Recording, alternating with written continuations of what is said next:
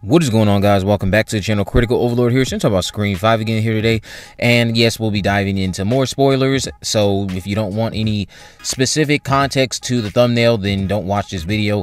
But going into what I want to talk about, Hayden Panettiere almost did get to return in the film as Kirby Reed. She actually expressed interest to both Matt and Tyler that she would like to be back as Kirby because she loves the character of Kirby. Those were her words, according to Matt and Tyler in this latest interview from Nerd List. And what they basically had to say about the whole Kirby debacle and her almost returning, they said that they wanted to answer the Kirby question in some way from the beginning, and we just didn't really know what that would be. There was a period during the pre-production where we thought we might be able to even get her in this movie. We had a Zoom with her, that being Hayden, and she was lovely, and she was like, I love Kirby, I'd love to be in it. So then, of course, that leaves us with, why didn't she return? Why wasn't Kirby in the film? Their reasoning was, honestly, the only reason she wasn't in is because we were so far down the road that it would have been an injustice to Kirby to sort of shoehorn her in. But we did know that we wanted to somehow answer that at some point. And then apparently how they wanted to do it, the perfect moment came when the crew was doing post-production. They were looking at a YouTube page where she would ultimately make her appearance. It wasn't originally a YouTube screen. It was going to be an interview with Rian Johnson talking about how great Stab 8 is. And then when scheduling made the Rian Johnson thing not work out, we designed the YouTube page, and the first thing we said was, this is where we can answer the Kirby thing. This is where we can let people know Kirby survived. We'll make this an Easter egg. As soon as we did that, we're like, oh, this is great. It's subtle, but it answers that thing we all wanted to know. Did she live or die? So just going off of that, and knowing that they wanted to have Kirby, or that Hayden even in herself was interested in being back, I think that's very telling to a lot of things. Does that indicate to us that Hayden got contacted as far back as maybe even late 2019 when she started posting all those things like the Kirby haircut that she got? Did she get notified sometime after that? Or was she just tipped off about something and about somebody being interested in her coming back as Kirby, and that's why she got that haircut like that? Ultimately, it could have just been she got her hair cut like that just for the sake of getting it cut like that. And then just coincidentally, there was these two directors, Matt and Tyler Radio Silence, who came to her and expressed interest in them wanting to have her back into the role of Kirby for Scream 5. And then she, of course, expressed interest in being up for doing that because she loves the character. Now, the fact that we didn't get her ultimately came down to they didn't want to just shoehorn her in. And I can understand that to some degree, because you have this new character that you're introducing to us, Sam Carpenter, who was again portrayed very well by Melissa Barrera, our new final girl, so to speak.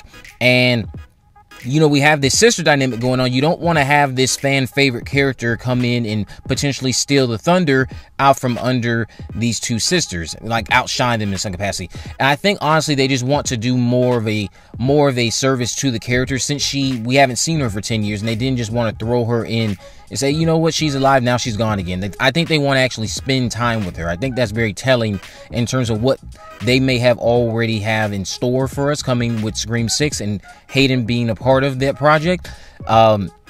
So knowing that Hayden wanted to come back honestly makes me so happy, because the character of Kirby, knowing that she loves that character so much, it would be nice to see her reprise that role in a Scream 6, or even later on if she were to make it out of Scream 6 alive, if she's in it. Or if she's not in it, Scream 7 is always up for debate or discussion as well. The other thing I wanted to talk about really quick before I jumped into, well, actually no, I'll spend more time on Kirby really quick. It'll just be nice to see Kirby have some interactions with the characters of like a Mindy Meeks Martin, played by Jasmine Savoy Brown, who was pretty much like what Kirby was in Scream 4. Better versions of Randy. That's what I'll describe those two ladies as. Better versions of Randy. And their interactions I could see just being so playful and so well done, so well portrayed, between the chemistry that I imagine those two would just have, given the characters that they portray in the Scream universe and what their characters have in common.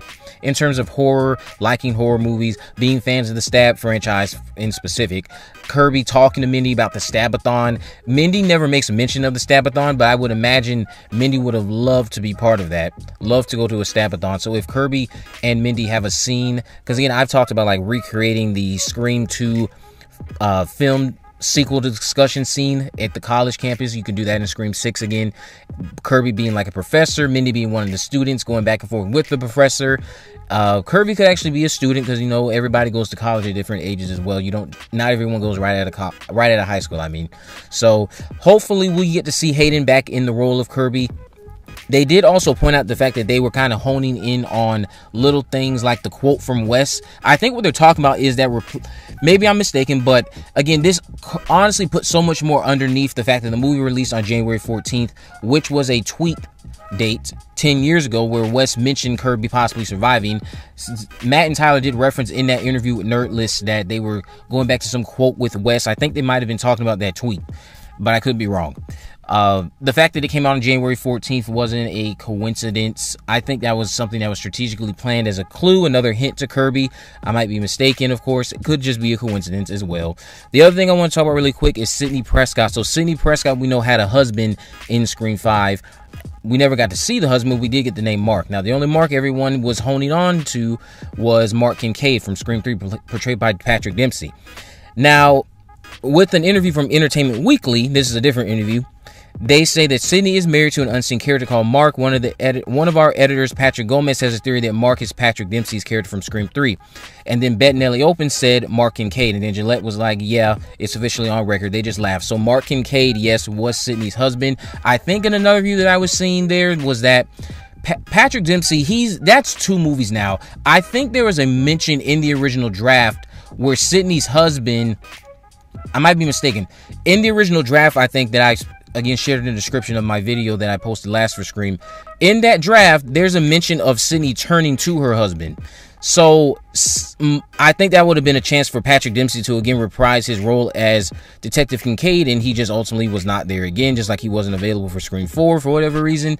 So hopefully we get to see these characters that we have been wanting to see back a part of the fold going into Scream 6, that being Kirby, interacting with the new group of survivors, Mindy, Chad, Tara, Sam, and Patrick Dempsey's character of Mark Kincaid, and just seeing how his relationship with Sidney is going and how his fatherhood is going with their children, and just how that all gets intertwined with Ghostface, hopefully, as well. But let me know what you guys think about this down in the comment section below. If you haven't already, of course, make sure you subscribe, turn on post notification, and never miss a video. In the description, I have links to my social media accounts on my Facebook, Twitter, and Instagram. You can message me there, of course, to let me know if there's any movies, news, or reviews you'd like me to cover in the future. And with all that in mind, guys, I will see you in the next video.